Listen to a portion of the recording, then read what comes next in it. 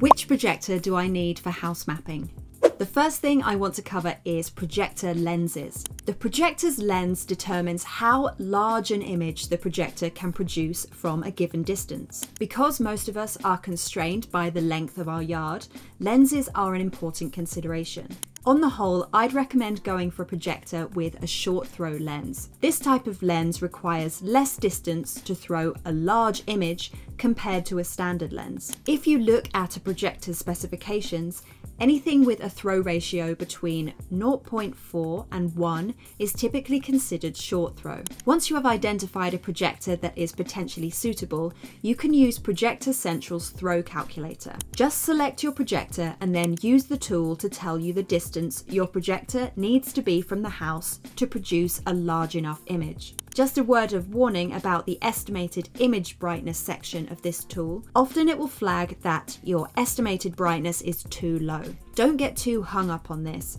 The tool is working to professional standards and applies to indoor scenarios like conferences. We can afford to be more lenient when it comes to residential house mapping. If you have a long enough yard, absolutely feel free to go with a projector with a standard lens. They tend to be cheaper and easier to get hold of. However, remember that the projected image appears less bright as you move your projector further away. Having a large distance between the projector and the house also increases the chances of encountering shadow casting obstructions within the beam. There are also ultra short throw projectors, but I don't recommend these for house projection mapping.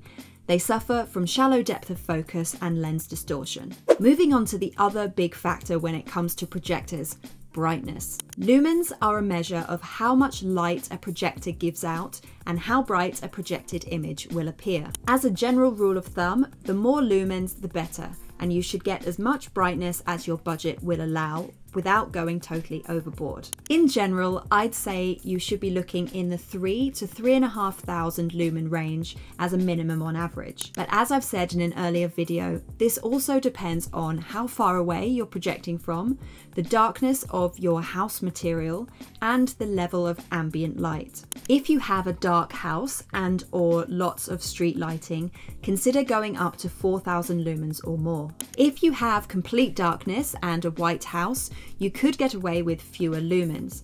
For example, I've used a 2200 lumen short throw projector in a situation like this, and the results were still great. Look out for ANSI lumens, which is a standardized rating, although there is still some room for interpretation. Beware of overinflated lumen claims from cheaper, off-brand projectors. If the lumen count seems too good for the price, you're almost certainly going to be disappointed. Resolution.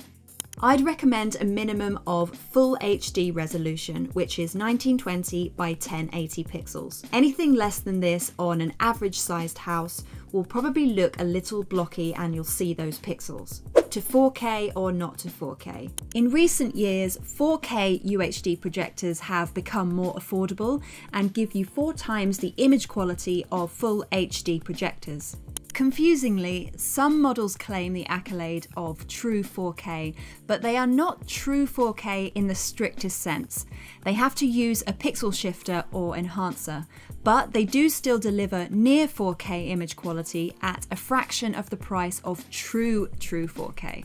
Be aware that when a projector is marketed as having a 4K input, that means it can accept a 4K signal, as in you can give it 4K media to play, but its native output resolution listed in its specification is usually still just 1080p, which is full HD 1920 by 1080. If you have a very large home, it does make a visual difference, but it comes with some disadvantages. 4K footage can be slow to preview and export if your computer is not that powerful. And will you even be using 4K video content? If you're not able to source and build your show using high-resolution 4K content, there's no point to having a 4K projector. 4K projectors also are generally more expensive, so you need to work out if the extra resolution is worth it to you. Lamp-based or laser. Traditionally, projectors use a halogen lamp or bulb, but laser light sources are starting to become more ubiquitous in the consumer projector market.